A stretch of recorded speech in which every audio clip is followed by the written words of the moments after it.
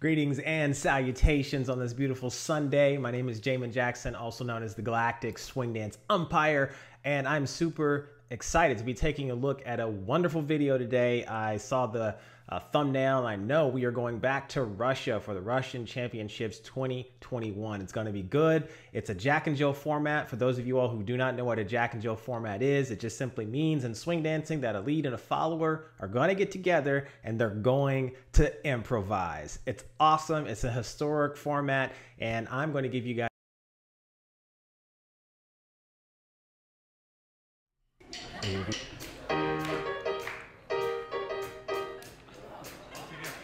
I thought it was going to be a salsa beat, and I think everybody else thought that too. Ooh, the energy level looks high. I can see the egos swelling. People have something to say in this format. Here we go.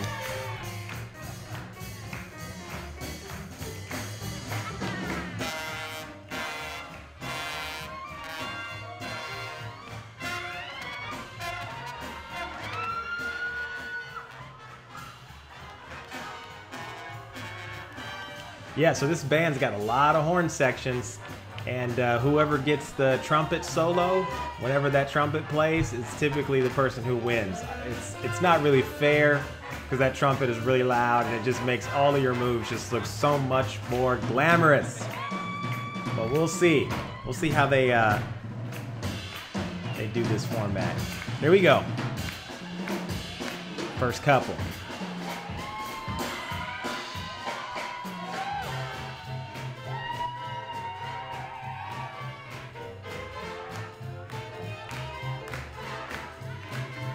Yes, nice and tight. The movements look good, controlled.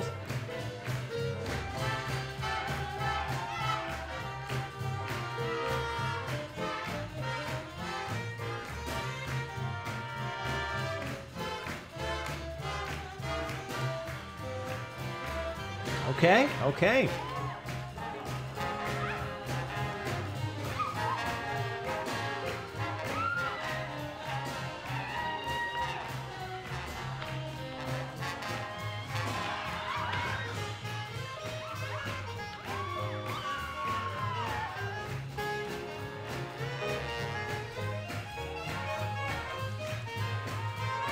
Yeah, I like when people use the tuck turn and do it differently. That's good.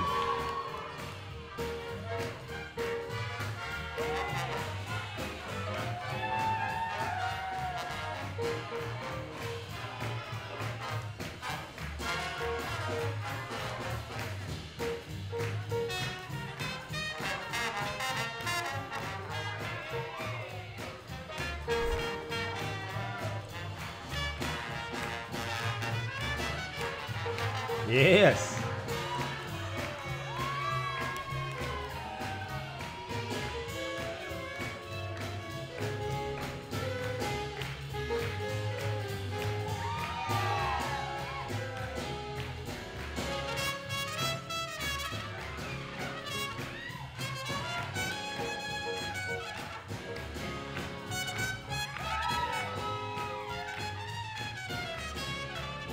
All right.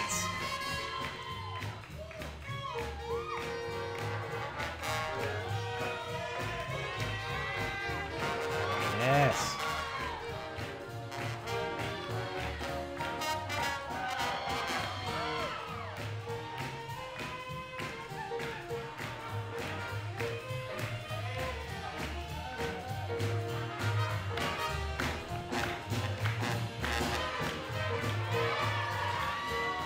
Okay. All right, so this looks like round two. This is usually the round where a lot of people kick it in or they slack off a little bit.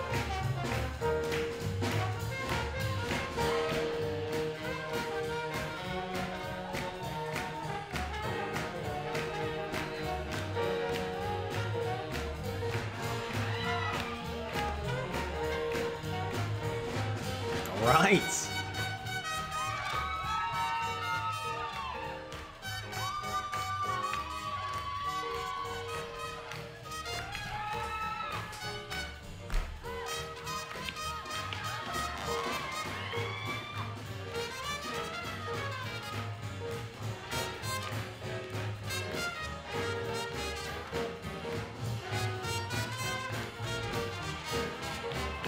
All right, good second round for that couple.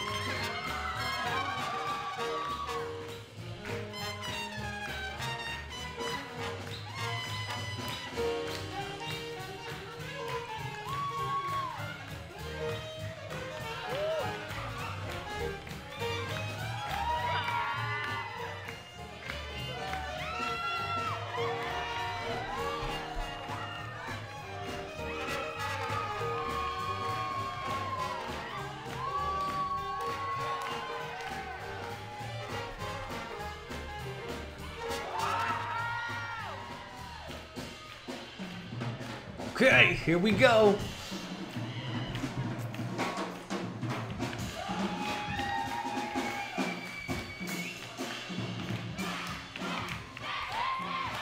Yes.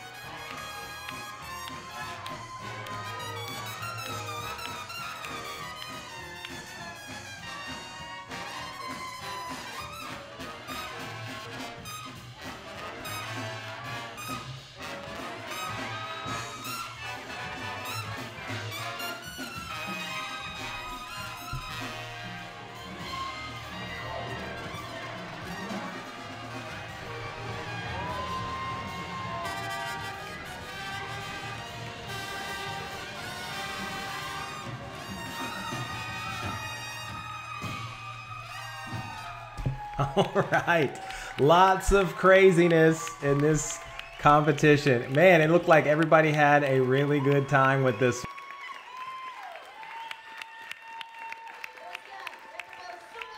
Okay guys, I gotta be upfront. This was a really crazy competition. I got the vibe that this may have taken place a little bit later in the evening. And you guys know what I know about talking about in terms of like later in the evening after people have had some things to drink and they're kind of excited. But aside from that, I don't know if that was the case or not, because there was one common denominator here that I have to criticize for all of the couples, is that there was just a little bit too much crazy. I mean, not crazy is not bad. Like having a bunch of energy and throwing that into your dancing and using that as a way to get the audience engaged is not a bad thing at all. But when it's happening all the time throughout the competition, it kind of minimizes the power of what the dancer is trying to accomplish being crazy. So I got to say, you know, keeping that in consideration, that is kind of, shaped my view of this competition as a whole. Once one person gets crazy, and then everybody else tries to up that person's craziness, and then by that time, everybody's acting crazy, and it just kind of loses the impact. So one of the couples that I really liked, that I thought should have ended up being higher, really could have ended up being higher, is the first one. I thought that was doing a little bit too much of the craziness, but the thing that I liked about them is that their technique was solid. Both of these couples were just this couple, and the leader and the follower were excellent when it came to the technique. Yes, they did like 4 swing outs at the beginning. That's fine. I don't mind that. But the reality is I could see them doing the Lindy Hop technique. And that goes to this couple right here. He had like orange. She had black on. Look at those swing outs. Like, it's beautiful. The follower can improvise. The leader's setting things up. And I think because the leader's acting a little too crazy, it takes away from the beauty of what they're doing so well together. And that's unfortunate because for me, they had some really, really cool things, particularly at the ending of their set here. Cool move, it fit the music at the right time, but because there was so much going on earlier in their set, it really distracted from the overall impact. But I still, as a judge, have to recognize what they were actually doing because, hey, what if their style is crazy? Well, I can tell you this, it might be a cool style, but it does kind of undermine the fundamental nature of leading and following and making it clear from the audience perspective that they are in control of the technique. And sometimes that's hard to discern when dancers are going overboard trying to make it too crazy. So that's all I got to say about the craziness because that couple did it the most for me.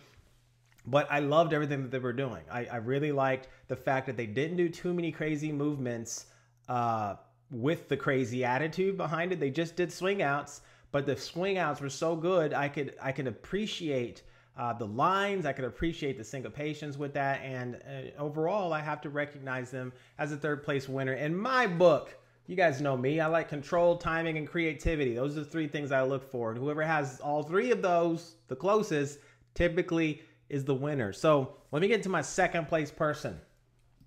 This was the couple. She had a white shirt on. He had a hat with the beard. Here they are here. What I love about them, they have a little bit more control than the last couple. Nailing swing outs. The leader's a little bit more quiet than the follower, so you can really appreciate the diversity of their personalities. I don't see them competing against each other. I will say the timing, like these movements like this, really get the audience engaged because they're unexpected, and you don't really see a lot of dancers doing that in competitions where they just simply throw in something that hits the timing deliberately to get the audience involved. For me, that's what I enjoy most about timing, is when the dancer can elevate the music to a higher level. And because of that, there is a subsequent response from the audience that really projects the emotion that they felt from hearing something and seeing something, not just seeing something cool done anywhere in the music. So that was my second place couple. I really liked them. I think they were a bit more calm than the third place couple. Like I said, guys, this whole competition had the same problem. Everybody could dance. Their technique was at different levels, but the choice of the energy level was a bit wild for everyone. Now, the couple that did it the least amount and the couple that I appreciate the most is this couple here. She had like a blue dress on. He had a black jacket on. As you can see, again, coming out with strong swing outs. But here's what really got my attention. I see the leader giving room. I don't like to use the word room because that's what the leader's job is to do, is to set things up for the follower. But I can see the follow through. I can see the setup, and then I can clearly see the follower do what is intended to be set up, which is share the energy in that direction. And so it was so beautiful to see them switch from doing basic swing outs to nice, organized, shared energy tuck turns. And then they jumped right into some Charleston, and it wasn't too wild. That couple had the best control.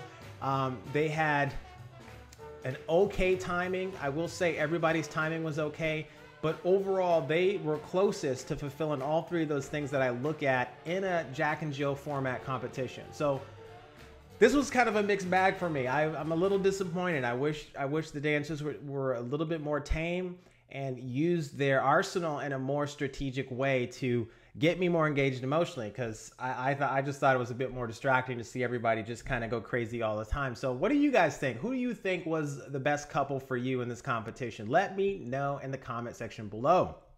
If you haven't started dancing and you want to get into swing dancing, check out my course below. I've got a foundation to help you master swing dancing quickly. And a lot of us teachers have different approaches to swing dancing, but not a whole lot of people talk about what that foundational thing is that allows everyone to have different styles. That's what I talk about, so that you can master swing dancing at your own pace without necessarily always having to have a teacher. So check that out. If you guys want to get some inspiration and some creativity, check out my original work that I've done and contributed to Lindy Hop over the last 10 years. I've got over 25 courses you can check out for free right below. So with that being said, let me know what you guys thought about this competition in the comment section below. If I don't see your comments below, hopefully I get a chance to see some of you in my class online. Take